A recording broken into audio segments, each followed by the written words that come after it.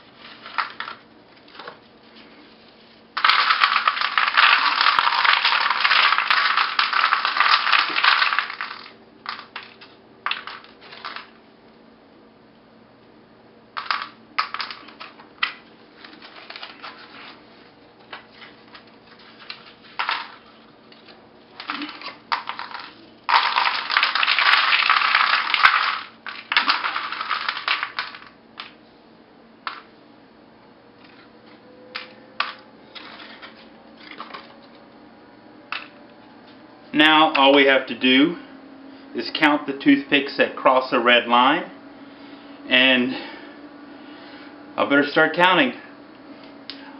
I'll pause this while I do this. This may take a while.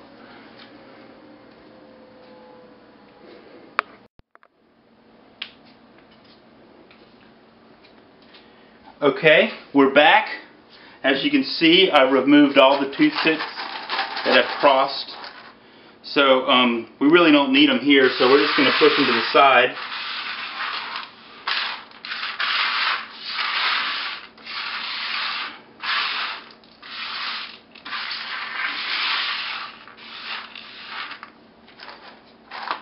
Crossers, non-crossers. And instead of counting them, I'm too lazy for that. Why don't we weigh them instead?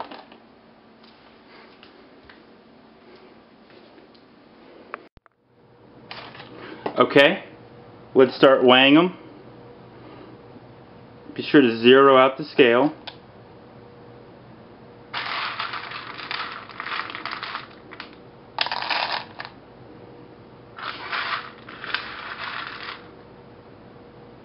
Let's switch to grams instead of ounces.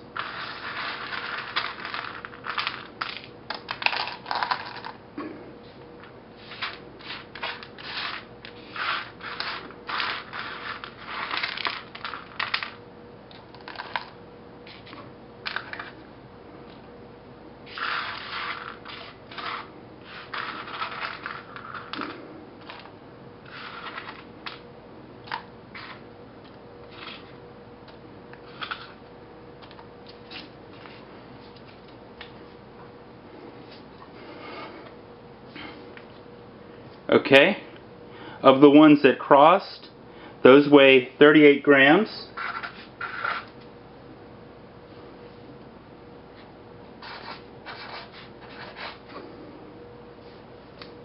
Now, let's weigh the others and see how much they weigh.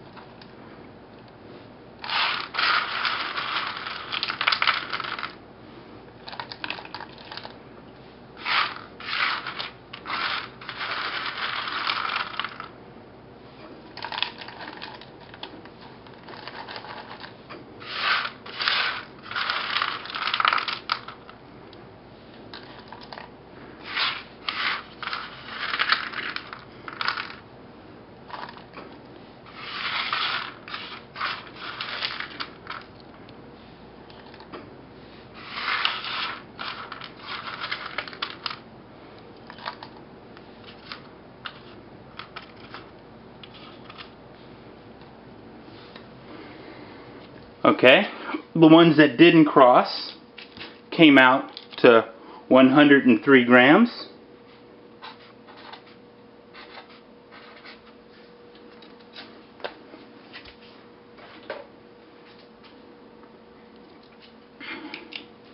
Break out the old calculator.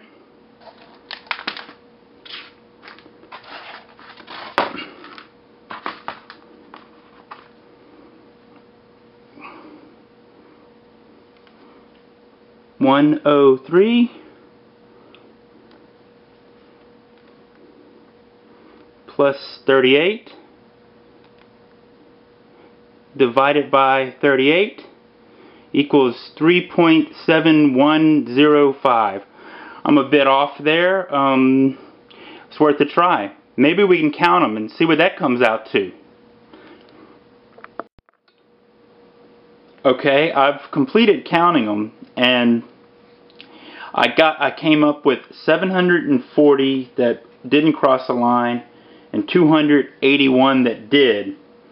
So that gave me a total of 1,021 matches. Hey, I got 21 extra. And 1,021 divided by 281 comes out to 3.633451953. Still closer to pi, but still a bit off. Now, one thing I noticed while I was picking up the matches that crossed the line, the matches tended to pile up, and as I would pick up matches, the piles would kind of fall down and more would cross the line, and sometimes I would pick one up and I would disturb it and others would fall off the line. So I think part of my problem was that I was moving matches on and off the line as I was picking them out. So maybe I'll try it next time with a larger piece of cardboard to kind of alleviate some of the piling, and that might help some. Well, thanks for watching, and maybe I'll do some more math videos in the future. Thank you.